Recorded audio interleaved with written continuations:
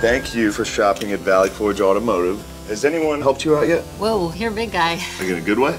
Yeah. Hell yeah. Quick, too? Not too quick. No? It's gonna be a good day. I'm gonna have about 5 or 6 brewskis. 5 or 6? 7 or 8. Good call. You'll black out. I'm probably gonna black out at work today. Shane? 2 or 3 brewskis. Fine, 2 or 3. Deal. 6. You guys make it impossible for me to manage this place. You showed up late for work almost every single day. Copy that. You pooped in the customer's bathroom, and you used up all your vacation days, and I still looked the other way the day after that insane clown posse concert. I couldn't get the fucking makeup off. Okay. These numbers are dog shit, pal. When's the last time you sold anything? Are we closing?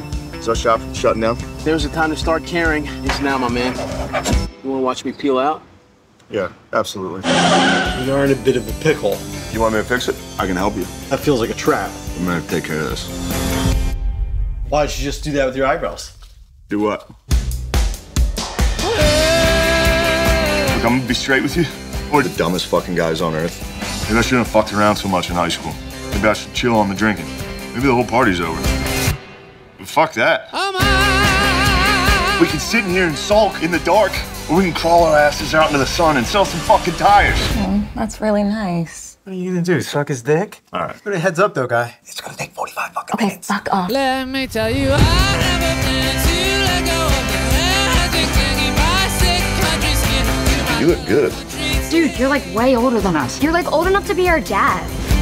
It's pretty hot when you put it like that, isn't it? No. All right. Valley Forge Auto, this is Will. How can I help you? Uh-oh. Stop. 911, what's your